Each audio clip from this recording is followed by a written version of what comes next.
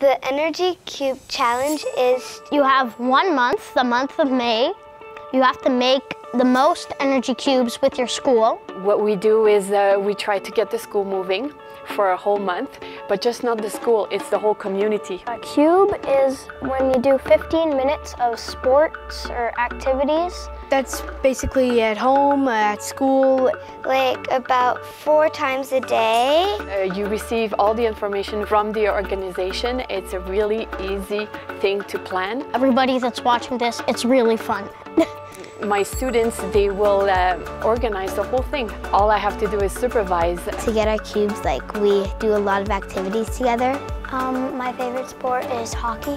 Badminton and the mini hockey. Hip-hop, Ski racing. Ballet. We push the chair, we dance, we do some exercise. Cubes like these that they roll, and it tells them how many of which activity to do.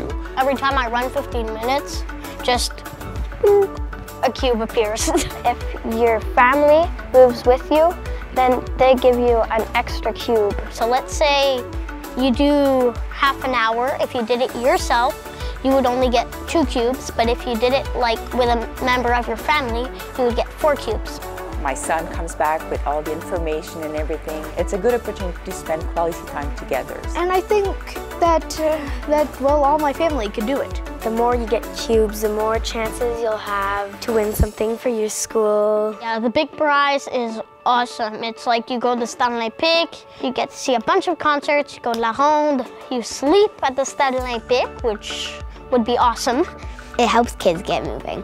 It's not only collecting cubes, it's also having fun. You can do it for fun and to be healthy. So before an exam, sometimes we will stand up and move together. It does make a big difference into their ability to concentrate and to perform also.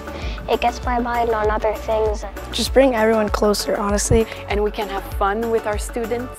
I would inspire you all to do it if you could. I find that the students who come back from it work better because they have all their jumpies out. The parents should do it too. It helps me concentrate to do exercise. Some teachers or parents are telling me, well, you lose 15 minutes of teaching, and I always say that I gain 30 minutes of not having to discipline in my class and things like that. Keep getting more energy cubes every day. Do it with your family. Every school should have time to get out and move. Not only when it's the energy cubes, also when it's like recess.